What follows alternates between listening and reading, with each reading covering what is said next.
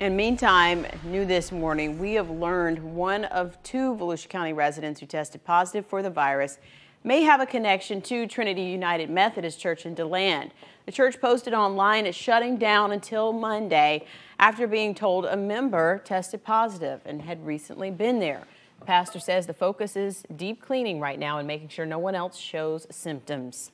Meantime, new from overnight, worries over the coronavirus caused a scare on one flight to Florida. We have some new video to show you from the airport in West Palm Beach, where firefighters say the Department of Health responded to a, quote, medical incident on board a JetBlue flight from New York. Now, no other details were released by officials, but the CBS station in West Palm says most passengers were eventually allowed to go home. This scare coming just hours after President Trump announced some strict new rules when it comes to air travel, specifically a ban on many Europeans coming to the U.S. Mark Lehman is live at Orlando International Airport for us this morning. And Mark, obviously this could have a major impact on our tourism, but the president says it's necessary. Yeah, he says the actions are strong, but they're also needed to protect the health and well-being of all Americans. Now, here in Orlando, several direct flights will be affected by those travel restrictions, something also having a big impact on industries already hit hard by the pandemic. I will always put the well-being of America first. President Trump suspending travel from most areas in Europe to the United States beginning Friday at midnight. Those restrictions not applying to the United Kingdom. There will be exemptions for Americans who have undergone appropriate screenings, and these prohibitions will not only apply to the tremendous amount of trade and cargo, but various other things as we get approval. The measures coming in an effort to prevent spread of the coronavirus. The president continuing to stress the risk to most is low, but also issued a warning for older Americans. In particular, we are strongly advising that nursing homes for the elderly suspend all medically unnecessary visits. The president also asked Congress for an additional $50 billion in funding for small business loans and says he will call on the IRS to delay the April 15th tax deadline for certain businesses and individuals. Meanwhile, families across the country are urged to take their own precautions. Smart action today will prevent the spread of the virus tomorrow.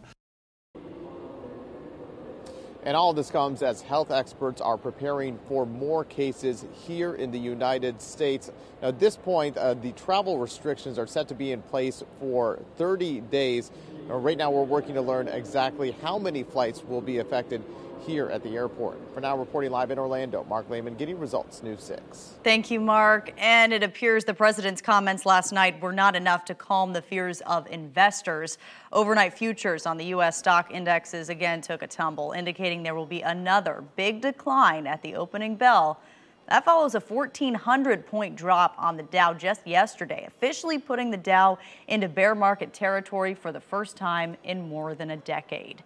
It is important to stress that it is seniors who remain most at risk from this virus, but that's not stopping several Florida universities from taking steps to keep students safe. And state leaders have now told them all classes should be moved online. At UCF, that starts Monday when students are back from spring break, and all classes will be done remotely by Wednesday.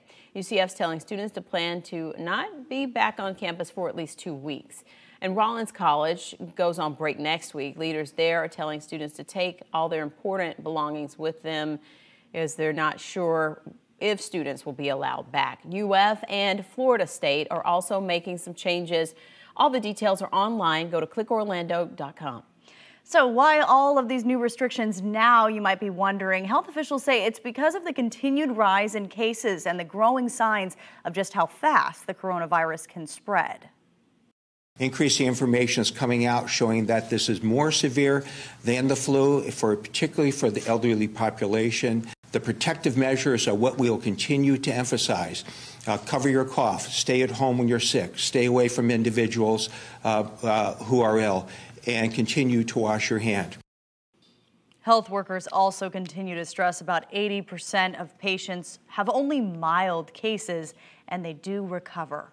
And while many things like NBA games are being canceled, many other events are still going on. That includes a concert set for this weekend at the Amway Center. The arena has already added hand sanitizers and put up signs warning people to practice healthy habits.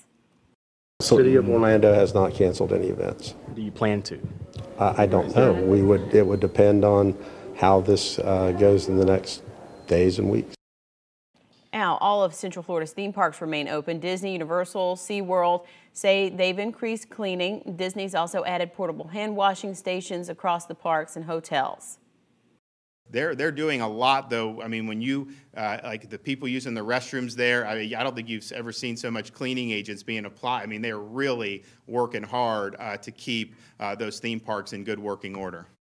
Disney announced yesterday its theme park in Tokyo, Japan will stay closed until April, while parts of its resort in Shanghai, China have begun to reopen. Now, a reminder, we have a whole section on our website dedicated to helping you get results and get the facts about the virus. Now, we're following all the new cases here in Florida and across the country, as well as changes being made to try and stop the spread of the coronavirus.